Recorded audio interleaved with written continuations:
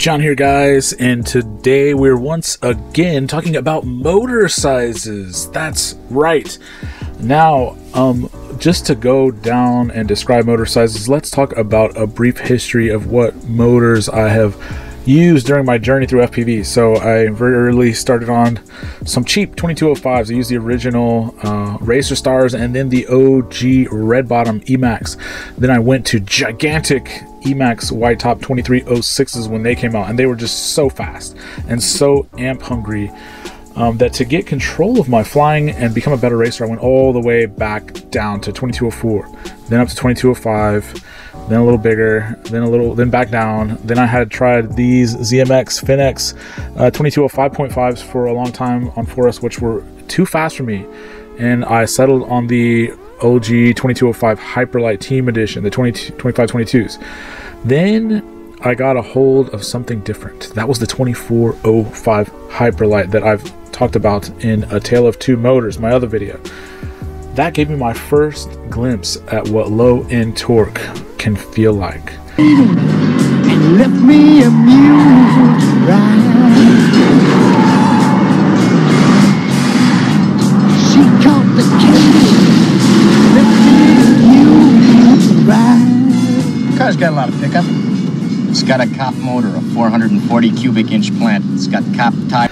It was amazing for a pilot like myself who doesn't have the best lines, who flies kind of in the moment, who makes adjustments, who doesn't know the exact stick input to make a 38-degree angle turn and end up perfectly in the corner of the gate. I just don't have those skills yet.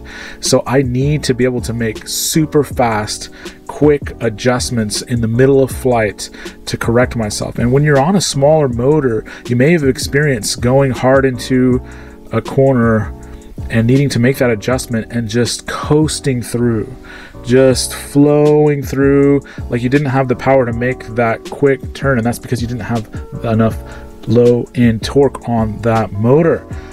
So 2405 solved that problem, but it has no top end, and there was issues with 2405 6S motors. And when I went to 6S, I wanted to try something different. So I did what I had never dared to do before. Everyone said, don't fly 2207. It's too amp hungry. Your batteries will be destroyed in seconds. You'll kill your lap times. You'll blow up your electronics. You're gonna, get a minute and a half flight time.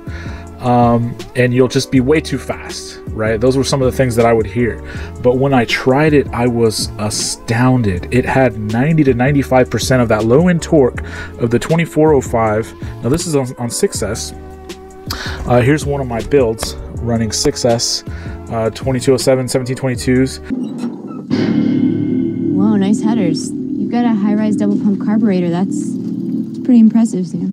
And it had all the low end, almost all the low end of the 2405, but the top end was restored. On those 2405s, your throttle would run out about 70 or 75%. There was just no more power to give, right? This will blast you to the moon. The top end speed, I don't know, I've never measured this quad, but it is extremely fast. I can tell in the straights that I can just boom, fly past people.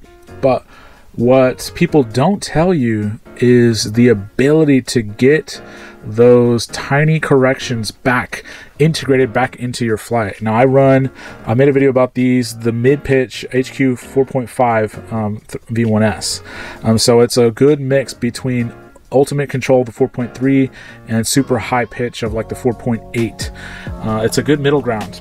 And I heard another pilot talking the other day, Brian. He was saying after trying 2207, he was so surprised at the ability to have control at low speeds. The torque of this motor, when you have the right prop attached to it, will keep you in the air at extremely low speeds. So when you need to stop on a dime right in front of a gate before you crash into it, make that adjustment, go back around, it's there. So that is the difference. I remember asking Yvonne, the top racer in our area, who's going to nationals in Vegas next month, why he wasn't flying 2207, because I saw him and a lot of other faster pilots still running 2206. And he basically said to fly 2207 until you no longer can make it 2 minutes on a battery. Meaning those top fast guys are sometimes struggling with the speed of a 2207, destroying, wiping out their batteries in under 2.5 minutes, making it a struggle for them to last. But basically that there are benefits in the control that it provides. Exactly what we've been saying here.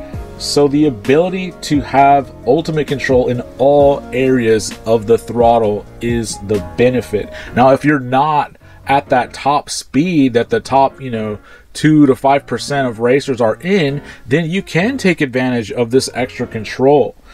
Now, why do people enjoy small motors? Well, that's because you're a little bit slower and you have lots of control at high speeds. But due to the lower power, you cannot make those last minute adjustments because the low end power is just not there. You don't have the power to keep you in the air and have as much authority at low speeds. So that's the difference. If you make the jump, you may struggle at first because you are going to be moving much faster. But once you adjust, you will have a greater amount of control at low speeds.